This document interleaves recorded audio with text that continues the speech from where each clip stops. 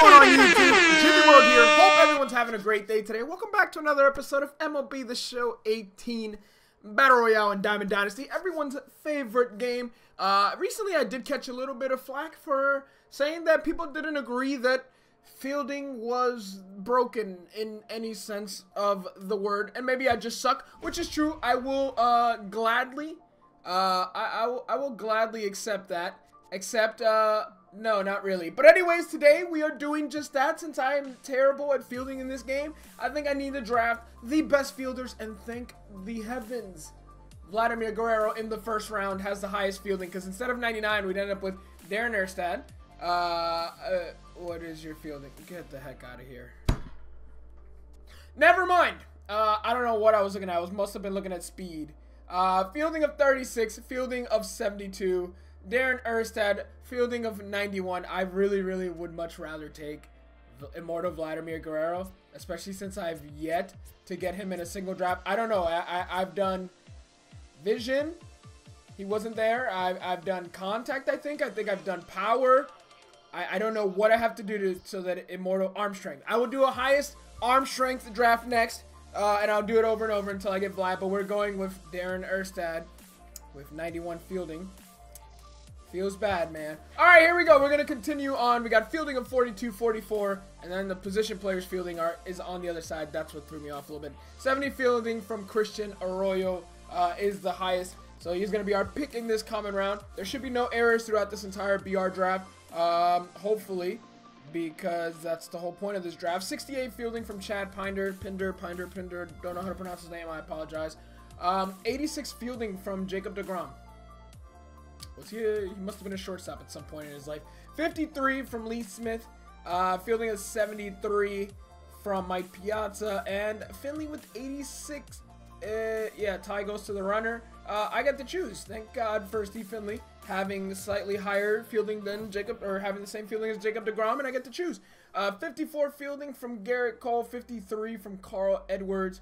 Yeah, pitchers make highlight gem plays every single game you play. Disagree with me on that one too, why don't you? 67 from Daniel, I think is the highest, so we're gonna go ahead and get another good lefty bat in our lineup. Actually, besides not getting Immortal Vlad, this isn't so far not terrible. 16 fielding from Jaime, Colin McHugh with 55, Chris Stewart 70, and Colby with 70. I guess I'll go with Colby just because low contact, high power, low vision. We know that's GOAT, and he's playing up a little bit, so perfect. We got a silver round. We got 42 fielding, 51 fielding, 68 fielding, and 65 fielding. So Wellington Castillo from the Dominican Republic is going to be our catcher. Here we go. Gio Gonzalez with 42, 45, 35, and 62. 62, is that the highest one? 62 fielding was the highest. Rod Carew at first base. Impact veteran Rod Carew. Remember when that card was GOAT in MLB 15? Because you could use contact players? Pepper's Farm remembers. 43 fielding, 83 fielding from Patrick Corbin, another guy. Must have been an outfielder at one point in his life, or just a Gold Glove caliber first base or pitcher. Fielding of 67 from Shohei, even though he is an outfielder still. And 48. So Patrick Corbin, welcome to the starting rotation as our first pitcher, a silver. 42 fielding, 6 fielding from Ubaldo, 35 fielding from Corey, I was about to say Gary, and 24. 42 Brandon Finnegan. We'll have a bronze lefty starting pitcher, so back-to-back lefties, not too bad. Throw some more starting pitchers in the common round, that'd be great. 44 fielding from Jamie Callahan, Austin with 45, 58 from Eric, and 8. That's really bad, dude. You should work on some PFPs. You got to work on it in spring training. It's really important. Make sure you don't commit errors as a pitcher. You barely get opportunities. I get it. 42. Wow, these pitchers are really bad. Throw one more pitcher at me so we can finish this, please. All right, here we go.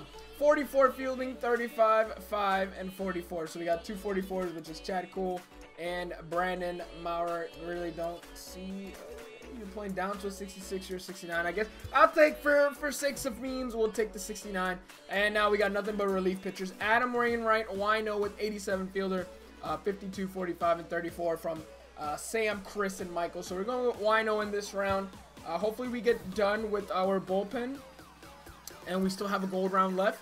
But I doubt it. It's not. Definitely 42, 64, 43, 50 something, 54. So Tommy Lane, relief pitcher number 2, and there is our gold round. 56 fielding from Nolan Ryan, 16 from David Robertson. Would have liked that knuckle curve. Tony Watson with 12 fielding, and 36 from Corey Nebel. So we're gonna get Nolan Ryan. At least he's got high stamina, high everything. We can hopefully we'll rely on him throughout this entire BR run. Because what is our actual rotation isn't too bad. You know what? This is the definition of a balanced team, to be honest. It's like not offense, not bullpen, not defense, not. Well, defense should be high. That's the one thing that should be high. Everyone should be defensively sound. 57, 58. Rob Scahill is going to be our bullpen. Another common round, and we got 4 more relief pitchers: 49, 44, 38, and 28 in descending order. Steve Okert. 2 more rounds, and we can finally, hopefully, don't throw a silver round. Please just give me 2 common rounds here. I'll be fine with that. 39, 38, 44, 54. 54, Sam Dyson, who's got a program I need to complete soon. And there we go. We got a bronze round here. 54, 16, 46, and 20. Yeah, 54 was the highest. So that is our last bullpen guy. We got a silver round right after. 91 speed, but the fielding's on the other side. 63. Oh, wait. 70 fielding. Byron Buxton with 94 fielding.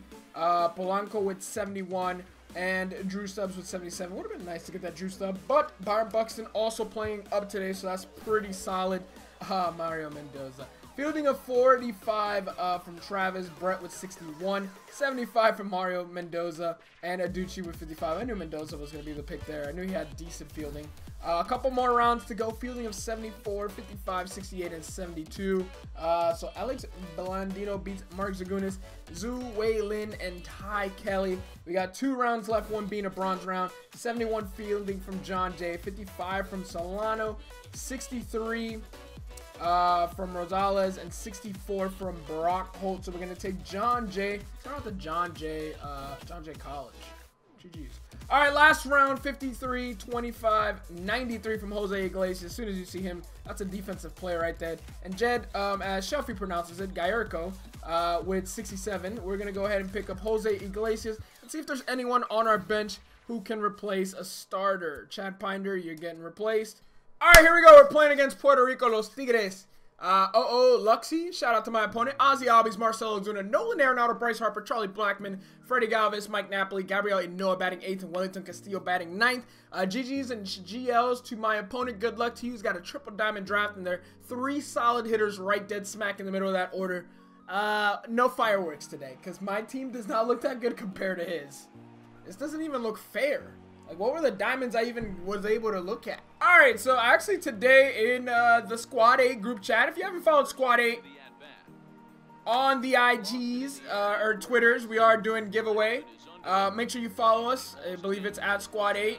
But we were discussing some of the ugliest stadiums in baseball. And I think TD said that he didn't particularly love Dodger Stadium. And I'm going to be honest, Dodger Stadium, with his, oh, that's a base hit, with his trapezoid jumbotrons from 1953. It's time to upgrade. It's time to upgrade. Yankee Stadium did it. I think Dodger Stadiums needs to do it. I think all stadiums need to do it. But I think it was Koogs who said Tropicana is the ugliest stadium in baseball, and everyone seems to give this answer. And I'm gonna be honest, I don't know what it is about Tropicana that absolutely everybody hates Tropicana. I don't think it's the worst stadium. I really don't think it's the worst. There's definitely worse stadiums than Tropicana. But let me know down below, what do you guys think? Do you guys agree? What do you think is the worst stadium in all of baseball? Another pickoff. I'm gonna get a lot of pickoffs with 99 speed on second base, but you know what? I take one step with everyone in second. Sometimes no steps from first. But we're putting them in third base. We're looking for a fly ball here. Probably not even relatively deep, because that man can fly, but it's not gonna matter. Ripped. Uh-oh, look at that animation. You almost let that go by him. First baseman couldn't handle that. Rip. You see, if he drives left fielder, he probably would have been able to turn a double play out of that, but he didn't. I let that ball get in way too deep. Pause. But that's gonna be a weak fly out from Wellington to center. Charlie Blackman's gonna make a strong throw to first, and nearly, ladies and gentlemen, nearly threw me out. Steve Finley up. That's why he's here. We have one power bat in case there was someone on. Ooh. Changeup just absolutely fell off the table. Or maybe I'm just bad and haven't taken a single pitch. Unless I was stealing. Ground ball to first base. I think that's Napoli's going to step on the bag. First inning over, but we got a run courtesy of an infield hit from Byron Buxton. All right, Ozzy Albies. So much high praise for this guy. A phenomenal player, having a phenomenal year. Very young. And getting compliments from some of the top players in the game. For instance, Altuve saying Ozzy Albies is doing more at 21 than Altuve could have done in at what is he, 28? We're bringing in Nolan Ryan. That is it. Good start from my starter. Got us the 2 pitch, 1 out. You know, couldn't have asked for much more. Maybe 1 pitch went out, but I feel like I'd be pushing it a little bit. You know, asking for a little too much. Well done from my starter. It is now up for Nolan and the umpire to get us through. That was a very good pitch. Good take from my opponent. Very close. Not where I wanted that curveball, but nonetheless, very tight curveball in a good spot. Let's throw the changeup down and away. But, okay, or inside. I'm cross pitching, so there's no way that I'm missing on the opposite side of what I'm trying to throw. It's physically impossible. Hey, you know what? That's a good pitch on. All right, we're in trouble. Nolan Ryan, fastball's got no confidence on it. But we're gonna get Nolan to pop up on 1 pitch, but it doesn't matter because there is Bryce Harper on deck, and I'm not taking Nolan Ryan out. You're gonna have to beat me with Bryce Harper batting .667, 1 RBI and a stolen base. I'm okay. I'm not afraid. I'm not afraid to take a stand. We're going to get a pop-up right in front of the stands. And there is out number 3.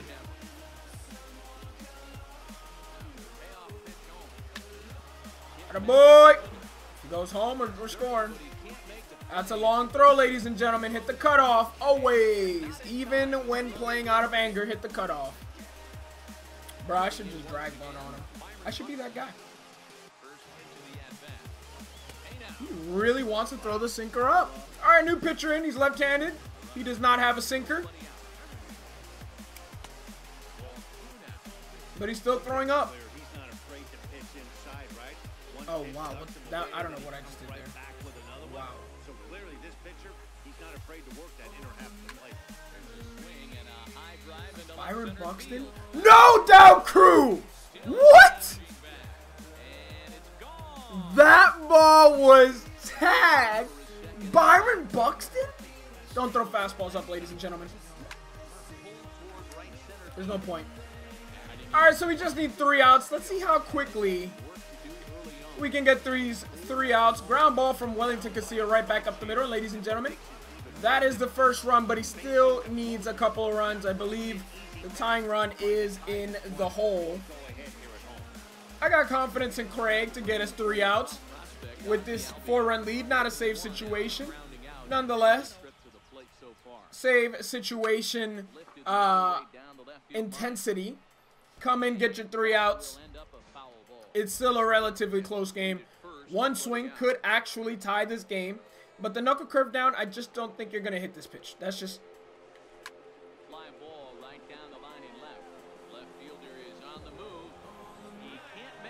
Okay. Alright. Really wish Nolan Ryan were still here. It's okay. We're going to fight out of this. We're going to battle. 2 runs. No big deal. Just need to trade runs for outs right now. Marcell Ozuna, our first task. Good knuckle curve. Fly ball to center field. 18 speed.